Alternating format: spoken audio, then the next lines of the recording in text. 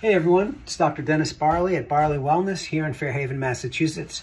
Today I'm going to talk about a problem that you may have in your wrist called carpal tunnel syndrome.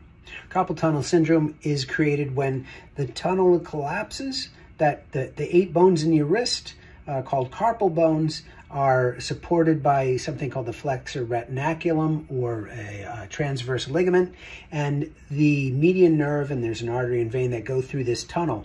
If the tunnel collapses, it can put pressure on that nerve. Who are most susceptible or at high risk for carpal tunnel? Those are desk workers, people who are frequently on the computer, frequent typing hours after hours, day after day, week after week, can cause repetitious motion in that area, can cause some real issues with the muscles of the forearm, and also cause problems with inflammation in the wrist. So proper desk ergonomics, or how you position yourself at the desk and where your keyboard is vitally important. Second group of people who may have suffer from carpal tunnel syndrome are those meat and fish processing workers.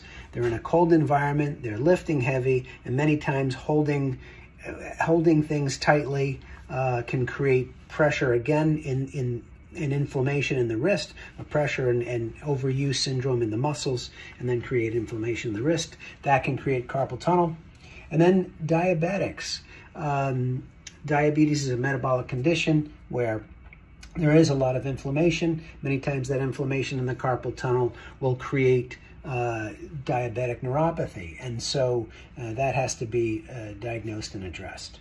So those are 3 high-risk groups that may suffer from carpal tunnel syndrome. And carpal tunnel syndrome, of course, is a burning, tingling, or numbness, weakness in the wrist, forearm, the hands.